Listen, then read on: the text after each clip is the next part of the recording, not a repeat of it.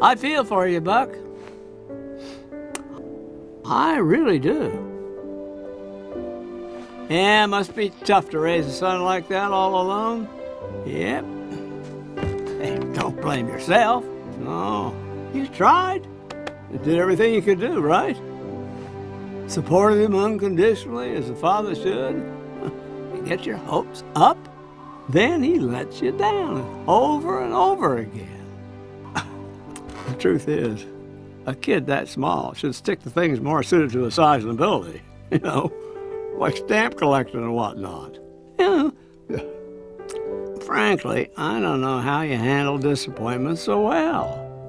Yeah.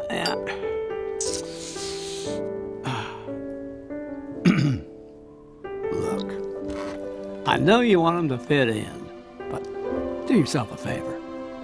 Don't get your hopes up too high, all right? Yeah. Well, I best be getting back to mayoring. There's a lot of ruffled feathers out there.